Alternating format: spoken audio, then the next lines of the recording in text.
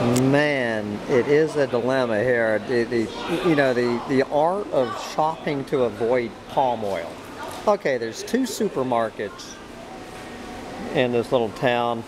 So one, the blueberry muffins do not have any palm oil in them, and the brownies do have palm oil in them. And then at the other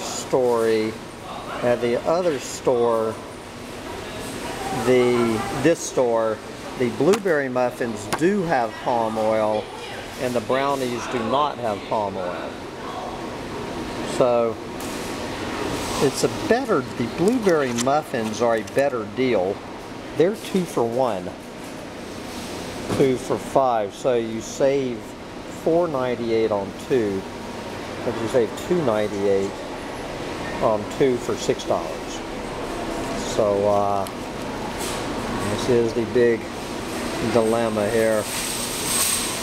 Good Lord, I would prefer to get the blueberry muffins.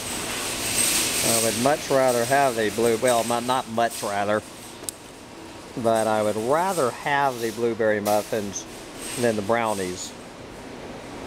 That's what I want, and they're $1 cheaper, but the fucking palm oil. Let's see if the turnovers have any, let's see what the turnovers, do they have palm oil? What's your guess? Now these have canola oil. Okay, the turnovers are canola oil. The blueberry muffins are palm oil. The brownies are soybean oil.